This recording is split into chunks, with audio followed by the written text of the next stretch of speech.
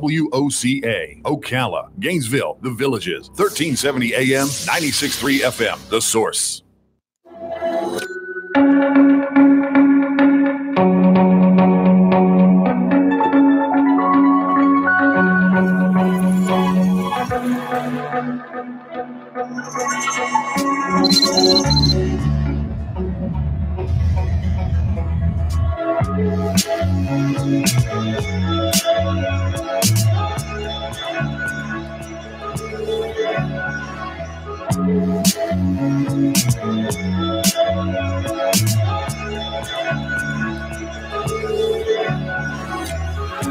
All right, 7 minutes after 11 o'clock. Thank you for tuning in. Our next guest has been a guest of ours before. It's been a while since we spoke to Phil Proctor, but he's on the phone right now. And if I read all of his credentials, he wouldn't have a second to talk to us. So I don't want to do all that. Yeah. But trust me, he's been around. My favorite credential of his is he's the guy who says yippee-ki-yay and doesn't say the MF word. I think he says Mr. Falcon. Mr. Falcon, yes. And he does the voiceovers for Bruce Willis in the Die Hard movies. And so because there's curse words in there and you can't say them on, well, you can't say them here either. But he for the movies. But it's just way beyond that. He's got a new book. It's called "Where's My Fortune Cookie? My Psychic Surrealistic Story," with a P at the beginning of each yes. of those words. He's an award-winning, Emmy-winning actor, singer, writer, producer. You said he's got a star on the Hollywood Walk of Fame? Yes. Oh my gosh. Congratulations. Phil, I'm jealous. Good morning, Phil. How you doing? Yeah, I'm doing fine. You know, I just woke up, WOCA, out here in Los Angeles. I just woke up. So, but it's nice to be talking to you, sparkly, fun guys. So, yes, I do have a lot of funny credentials after almost 60 years in show business. Yeah, You know, almost more than Aretha, rest her soul, right? Yeah. And that star on the Hollywood Walk of Fame has not yet been pickaxed by anyone. Thank goodness. It's actually for the Rugrats. Okay, because I'm a member of the Rugrats. And the exciting news is that they have just ordered 26 new episodes of the Rugrats for Nickelodeon. Who are you in the Rugrats? I'm Howard, the father of Phil and Lil. Oh my gosh. Howard. Oh my gosh, we have Howard. Yeah, we have Howard from Rugrats. This is great. The interview you're doing with us follows the interview we just did with a lady in town who's a face painter, and I always see her with children, so I thought I would use the Rugrats theme for her. Isn't that a coincidence? Oh, that's great. Yeah, that Mother's Bee wrote that theme. When we were first recording the Rugrats at the Klasky Shupo Studios on Highland, Mark Mothersby, who wrote the theme and did all the incidental music, was in a little room right next door to the little room we were recording in. Okay, so it was really like a mom and pop store, you know. Oh, wow. And then the Rugrats went on to be such a great success over its 14-year run. Now you have a real studio, right? With a little gap, yeah. That Klasky Shupo bought a building. We had room to dance then. But anyway, we're very excited at the prospect of it coming back. And the other interesting news, which Robin asked me about, Robin said, well, how was your trip? And I was scheduled to go on a trip with my wife, Melinda Peterson, over to Scotland to take the old whiskey trail and walk around there. and then go to it's the best hiccup I ever heard.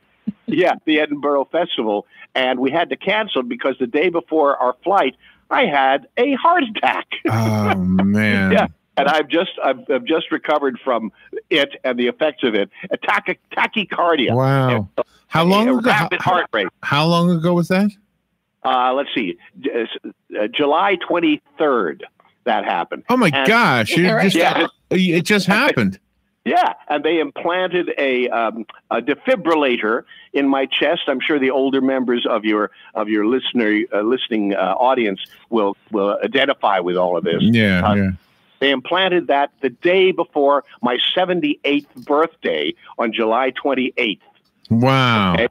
So this is the miracle of modern medicine and the age that we live in. All right, can I flash some more credentials in front of our audience? Sure. Because you are a member of the Beatles of comedy. I always called the Firesign Theater the Beatles of comedy. Yep.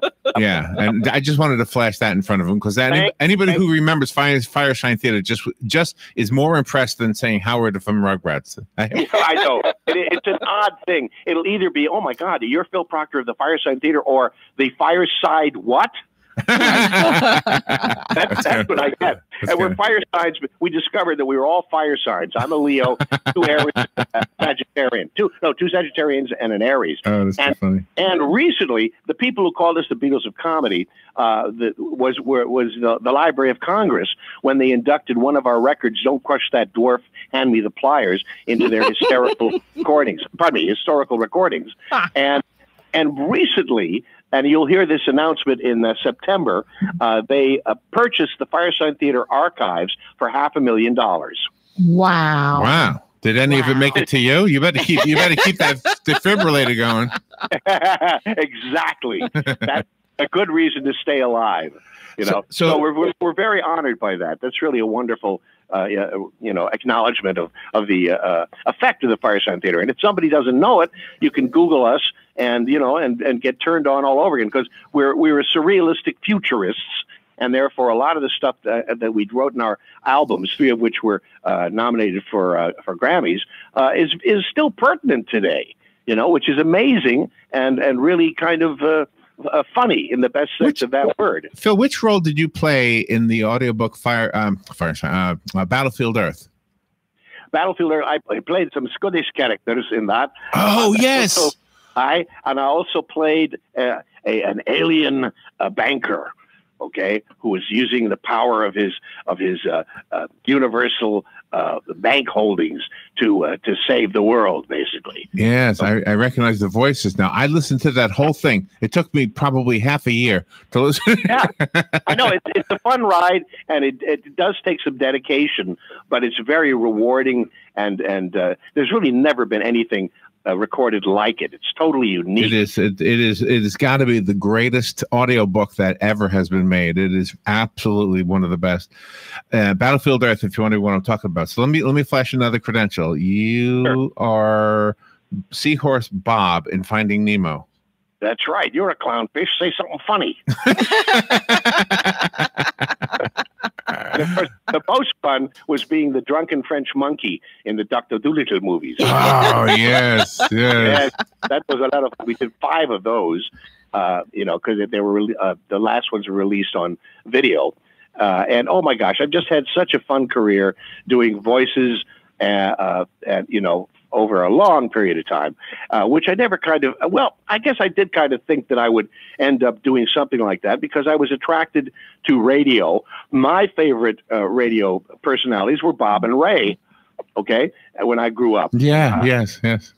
And that wacky kind of off the satirical comedy about the society of America and media, radio and television that they parodied, and the fact that they did all their voices, just these 2 guys doing all these crazy voices and created these crazy characters, that was very inspiring to me. And that's one of the reasons I think I decided at some point in my career that I was going to do Firesign Theater, and I put aside the fact that I was guest starring on All in the Family and doing movies with Orson Welles, Tuesday Weld, and Jack Nicholson in a film called The Safe Place by Henry Jaglom, and I dedicated my time and my energy and my spirit to the Firesign Theater ethos. And I'm happy that I did it, even though it's my gosh, it's a place in history. How come? I have a question for you, Phil. Now, Sure. How come the king of voiceovers has a new book, but it's not available as an audible book? Your voice is on so many audiobooks. Well, that's because it's available as a podcast. Oh, it is? Yes, at podbean.com. Podbean.com. Really? Okay. Yeah, and if you subscribe every Friday, you'll hear a new episode. And I'm also adding little extras, little Planet Proctor extras to the broadcast. I'll probably be talking about my most recent brush with death, at one point, right? Yeah, it's unbelievable how jovial you are about that birth of death too. Oh, wouldn't you be jovial if you survived? I guess that's true. Yeah. Yeah. The heart is a tricky thing because it's an electrical instrument as well as being muscle. And what basically happened to me, and has happened to many other citizens of the country as we get older, is a rapid heartbeat where basically the heart is misfiring and sending signals to itself, to the ventricle, that you have to speed up. And of course you don't, At this point in life, we want to slow down. Yeah. So the defibrillator, which I've unfortunately experienced, jolts you back to a normal heartbeat. In every emergency room movie you see, they take out those two plates, right? Shock people's life. Well, that's basically built into me. I've got a little paramedic in my chest. And it will shock me back to a normal rhythm. Can you feel it when it does it? Oh, man, can you feel it? It's terrible. It's like being kicked in the chest by a horse. Really? But at the same time, yeah, it's really awful. But at the same time, you're going, well, I can feel it. Something must be right about this. And hopefully I'm on a new regime now. That my cardiologist just put me on, of pills that should regulate my heartbeat enough that I shouldn't have to have this event happen again. And he basically said, we'll be seeing you again in 10 years when we have to replace the battery. Well, that's good. That's good. Yeah, that is 10 good. years. Sure, I'll keep going and going and going. You have a lot of different titles, segments that you talk about. One of the ones is Forward into the Past. Yes. Yeah, that was a collection of parodies of old-time radio that we released as a 45. Now, that's not a gun. Those people have never heard of it. It was a small record with a big hole in the middle that would release what was known as a single. And that's where a lot of the popular music on radio came from in the old days. Okay, I was a big consumer of those little plastic circles. Yep. Yeah. But you had said that you saw Jeremy Clyde of Chad and Jeremy perform with Peter Asher. That's right. And actually, Jeremy, who was an old roommate of mine in L.A. Back in the 60s, he's coming to stay with us again in a few days because he's now playing with James Taylor's daughter. Okay, so it's Taylor and Taylor and Clyde, or something like that. Wow. At McCabe's on Saturday. We're going to see him. And, of course, she is the progeny of James Taylor and Carly Simon. All right? And Carly Simon, which is in the book, Where's My Fortune Cookie, available at Amazon.com.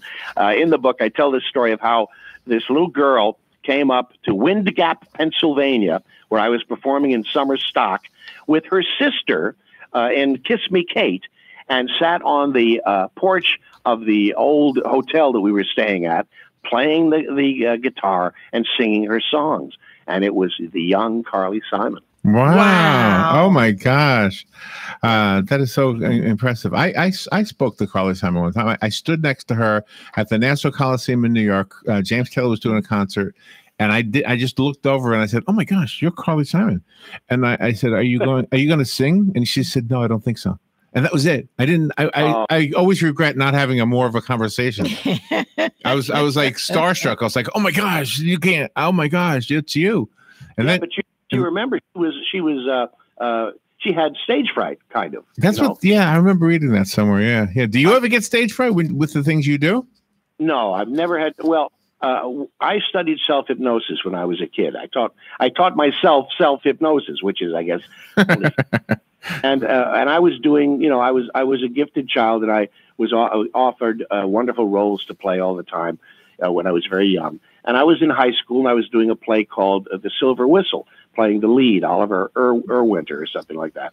And I thought to myself, well, I'm going to try to do a show without any nerves at all, because if I'm going to do this for the rest of my life, I don't want to be frightened every time I go on stage because I enjoy it so much.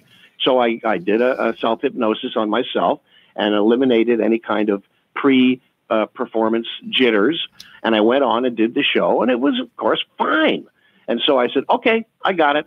And really, since then, the only time I get nervous is when I'm unprepared.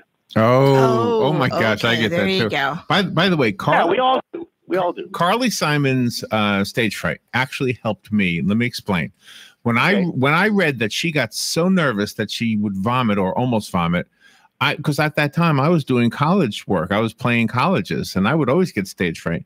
And so when I read her account, I thought, okay, well, maybe it's supposed to happen. And somehow by accepting it as part of the package, I was okay with it because everybody knows it goes away 2 or 3 minutes into it anyway. That's true. Yeah. Once you get up there and you start doing your thing, and you feel confident about it, and the audience is with you or not with you, but you're at least doing your presentation, it does go away because you're doing what you set out to do. But the anticipation should not be fearful. It should be joyful. Yeah. Happy, like an athlete. You should be primed and ready to go and show your stuff. And if you feel confident about that, then you can, I think, perform better. You can bring more out because you're relaxed. All right. I also studied with Uta Hagen, which I think is in the book, Where's My Fortune Cookie? And she taught us techniques to be relaxed on stage, to feel comfortable on stage in that basically unreal environment. She taught us how to feel as though to make it a reality that we were comfortable in. And therefore, we could perform more easily because our emotions would be elicited by the reality that we had created for ourselves. If you kind of catch my drift. Yeah. Hey, tell me a little bit about your co-author, Brad Schreiber. Well, Brad is an amazing character, and really, if it weren't for Brad, I wouldn't have written the book because he has done several autobiographies and memoirs of famous people, and he also has written some award-winning books on his own. One of them about Patty Hearst and the SLA, another one about Jimi Hendrix, which may at some point become a Broadway musical. Wow. And he also has taught comedy and written about comedy. Okay. The book that's about Patty Hearst is called Revolution's End. And it's gotten just wonderful reviews and awards and things. And so he's like me, he's a serious, funny person. Okay. And so what he said was, he took me out to breakfast and he pitched his participation, and I said, well, I've been trying to write this book for years, but I'm too busy. My life is still too filled with work and love and adventure, thanks to my dear wife Melinda, and I can't really do it. He said, well, here's what I'll do. I'll come and sit with you with a tape recorder. You can tell the stories. I'll do a first draft, and then we'll work on a second draft together. And that's how the book was born. Oh, and wow. Even so, there were a few omissions. There are people in my life like Paul Gorman, who it is his birthday today. Now, does that name Paul Gorman mean anything to you? Oh my gosh, I can't say it does. I don't know. WBAI in New York. He used to do WBAI, yes. he did a show called Lunch Pail. Okay, well, I used to call up and pretend to be various characters. Oh my gosh, I was a big fan. BAI, can I describe BAI? It was it was like no other radio station. It was the station you tuned to when you wanted to hear something off. I think, wasn't there a guy named Howard Smith who did a show there? Yeah, that's right. Yeah, and I used to listen to Howard, not Howard K. Smith, but Howard Smith. Howard Smith. Yeah. But Paul became famous because he played George Carlin's 7 Words You Can't Say on Television on the air. Oh, no. Wow. Yeah, which led to the Supreme Court decision about free speech. Oh, my goodness. Oh, wow. We've been pals forever. We went to Yale together. We were in a secret society together. Shh, don't tell anybody. No, we won't. And I just had a nice long conversation with him yesterday to celebrate his birthday today. I called him just after midnight. So he was already as old as I am now. Wow. Oh my gosh. It's so good to talk to you. I just love the history that you share with us and the amazing things you've been able to be a part of. It's just so cool, Phil. So are you looking forward to in addition to the Rugrats, is there something coming up that you can share with us? That's the most exciting thing, really, at this point, because, you know, let's face it, I am 78 years old, you know, and I've had a comfortable, fulfilling life, and I'm still continuing to do so. And I'm not pursuing a lot of activities. You know, I just read for something yesterday, which I'm perfect for because I speak French, and you have to speak French in this thing. And if I get that, it'll be something else I can tell you about because it's a big deal.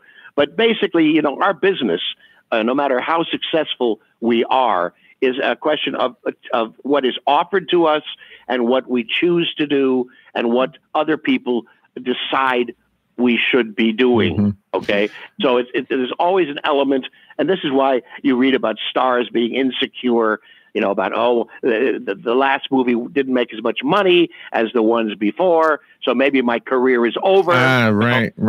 And people, even like Steve Martin, in his book, would write about the fact that he felt like he was conning everybody, and that eventually they'd figure out that he really wasn't that talented. Oh my gosh! Oh my gosh! You know, now, I don't have any of those insecurities. I just go ahead and, you know, if I get a job, boy, that's great, because it's fun to do, and it brings in some fresh lucre, you know, filthy lucre. But filthy lucre. I learned 2 new words today. But you are such a loving family man too. I mean, gosh, you even said happy 7th birthday to your talented granddaughter. Oh, that's right. And my talented granddaughter, Audrey, named after my mom, she and the family, Kristen, my daughter, who is married to the eldest son of the ex-premier of British Columbia, Gordon Campbell. Wow. Okay. So he's like a Canadian prince. And my daughter is the progeny of my Norwegian wife, my second wife, Barbro. So they're presently over in Oslo with Grandma and my son, pardon me, my grandson Bowen and my granddaughter Audrey are learning, you know, getting the feel of another culture. They've had a wonderful time over there, and they live about 5 minutes away from me in a sweet little house with a swimming pool. So I do get, I mean, I've been really blessed that I get to spend time with them, and, you know, and my daughter and my son-in-law, and it's really, it's beautiful. So the point that I'm saying is, and I've made enough money in my career and invested it properly that, you know, I'm fine. I'm at the point in my life where I really don't miss working all the time. Although you were talking about the golden age of Pulp Fiction people who did Battlefield Earth, right, is connected with the Galaxy L. Ron Hubbard short story. Right. Which is how I became involved in adding voices to hundreds of wonderful right, that he did in the golden age of Pulp Fiction. And that, again, that was typical when we did it. How many years ago now? I think we're celebrating its 10th year. Is that right? Wow. Since its release. But, you know, I would go into the studio every week and do another dialect, another character, a narration or whatever. And it was steady, wonderful voiceover work. And I love that. I love doing that. I also added voices, as you've noted, to many major animated films from Disney and Pixar. But I also added voices to the regular movies like Die Hard, what have you, and to television shows. All background voices. It's amazing. Okay? Your credentials are amazing, Phil. You know, Robin and I feel like you're friends. We feel like we know you because you're so personable, and because we've spoken to you more than once. And same thing with John Goodwin. And whenever we speak to somebody and we're in their city, we try to look them up. But we haven't gone to L.A. yet. We've met some of our guests in New York, but not in L.A. So if we're ever out there, we'll have to knock on your door and do something. Take you to lunch. Yeah, take you to absolutely, something. Yeah. Absolutely. Well, I live up in Benedict Canyon, which is a very nice kind of rural environment away from the hustle and bustle of the city, but close enough to everything.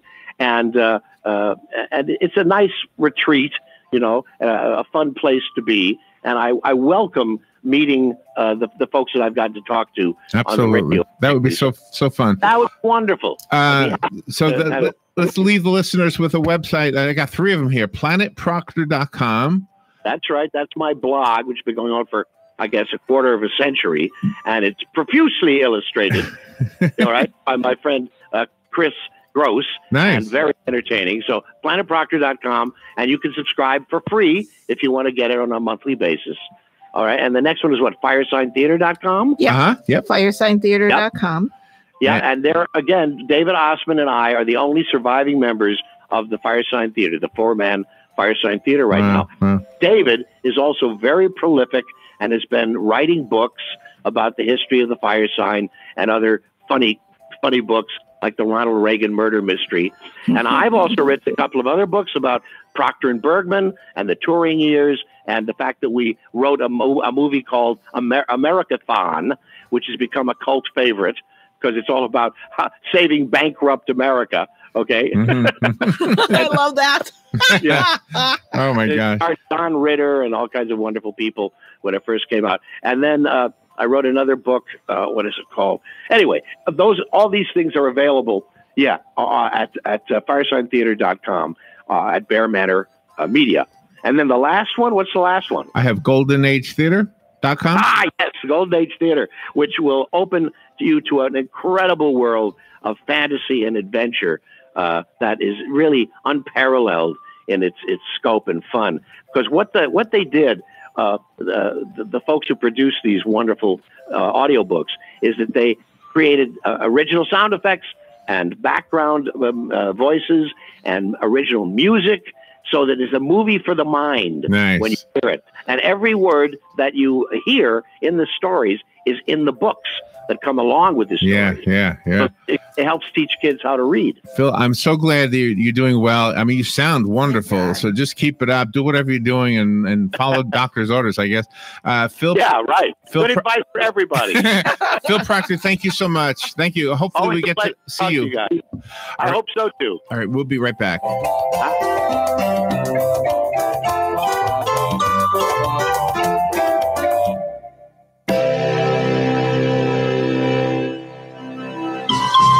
Broadcasting from the Paddock Mall Studios, this is WOCA, Ocala, Gainesville, The Villages, 1370 AM, 96.3 FM, The Source. Howdy, folks. RL here for Dairy Queen again to tell you about what's hot and what's not. Dairy Queen has some of the best char-grilled chicken breasts on earth, as well as their chicken breast salad. And the burgers are exceptional, cooked on a real grill for the best flavor and less fat. And for dessert, blizzards are unequal. Personally, banana split is my all-time favorite. Dairy Queen Silver Springs, where we always treat you like kings and queens. Career Source, Citrus, Levy, Merriam brings together business and community partners, economic development leaders, and educational providers to connect employers with qualified, skilled talent and job seekers with employment and career development opportunities.